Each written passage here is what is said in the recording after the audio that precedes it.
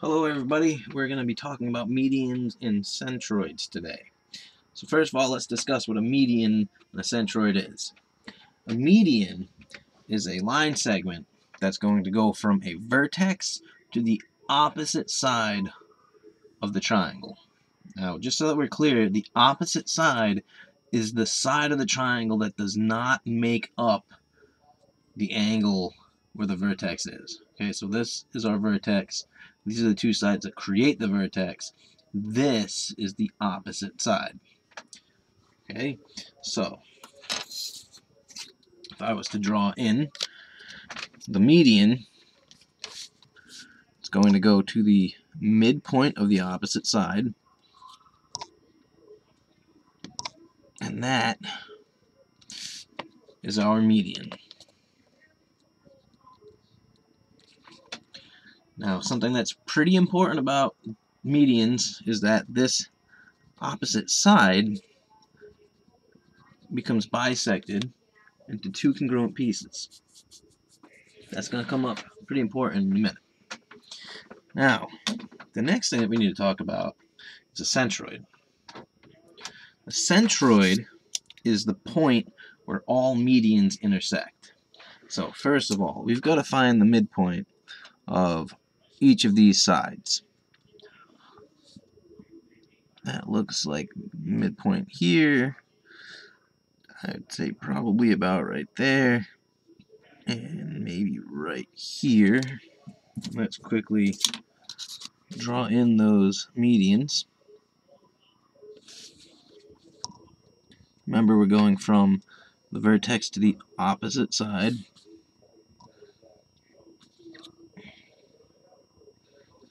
Alright, so this point where they all intersect is our centroid.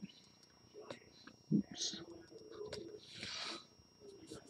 Alright, so we have our medians and our centroids. Now there are some pretty important things that we can recognize with a centroid, okay? And this is one of them. The distance from the vertex to the centroid is 2/3 the distance of the entire segment. That means if I start from here and I travel along this one segment, I'm going to travel 2/3 the distance to get to this point, which means that there's only 1/3 remaining to make up the whole segment. Well, that's significant because this piece right here is twice the size of this smaller piece. It is a 2-to-1 ratio. That means whatever size this piece is, this has to be half the size. Whatever size this is, this has to be twice the size. It's going to make doing the math on these triangles a lot easier. So, here's an image that we're going to use. If we notice, we have the medians drawn throughout the triangle in our centroid. First problem says, find the length of AE, right here, one of our sides, and AC, which is the entire length, if EC equals 15, EC. Well, these are all medians. That means that I can mark these two pieces congruent to each other. And if EC equals 15, and this is congruent to AE, this must also equal 15.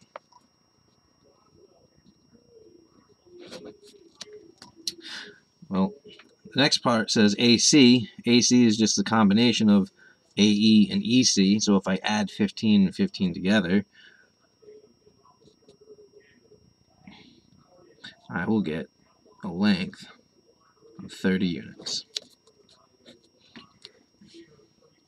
Alright, our next problem asks to determine the length of BQ and QE if BE equals 6. BE is this entire length. Okay, BQ we said was 2/3 that length. So we are looking for 2/3 of 6. Alright, well, I can assume that this is over 1, because any whole number can be put over 1. So if I multiply, that's 2 times 6, which is 12, divided by 3 times 1, which is 3, which is going to give me 4. So from B to Q, which is 2/3 the distance, is going to be 4. Okay. They also want to know QE. Well, BQ is 4, and we discussed that there's a 2-to-1 ratio between those two pieces. So really, QE is half of whatever BQ is. So QE equals half of BQ. That's 1/2 of 4, which is 2.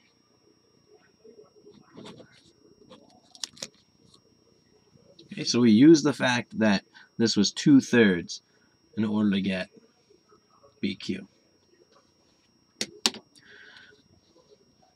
We have another problem. Number 3 says determine the length of DC and DQ if QC equals 12. Well, let's take a look. QC is this piece right here. This is going to be worth 12. The first piece that they ask for is DC. DC is the entire length. Well, we need to figure out the length of DQ in order to get the entire length to do some addition. So let's move on to DQ. DQ is the smaller piece. Oops, right here it's our smaller piece. And we just discussed a moment ago that this is going to be half of the longer piece. So we just have to think about what is half of 12. Well, half of 12 is 6. That's going to give us DQ equaling 6. Now that we know, we can just take these two lengths, DQ and QE, to find the entire length of DC, which is going to give us 18.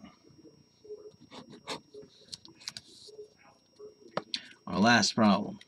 Number 4 says determine the length of AQ and AF if FQ equals 5.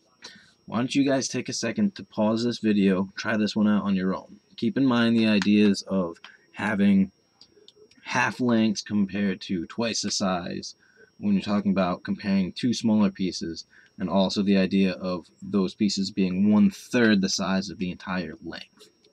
Okay, pause the video, try it, and we'll discuss it in a second.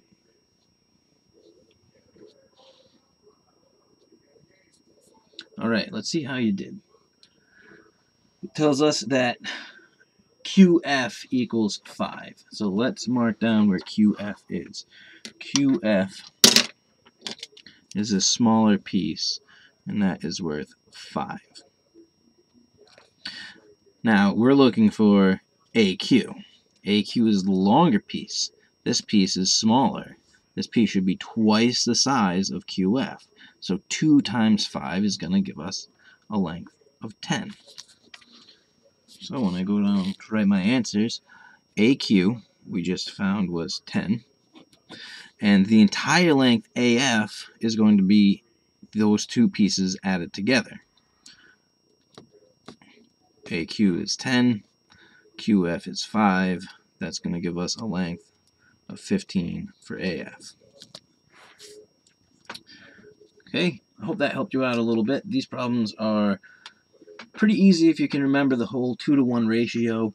If they give you the whole length of the segment, just keep in mind that you would want to divide by 3 to get the smaller piece, and then you can double it. As far as medians, just remember that they are the midpoint of the other side connected to the opposite vertex. So if you remember midpoint, it's just that those two pieces become equal. Alright, best of luck with the rest of these problems, guys. I'll see you soon.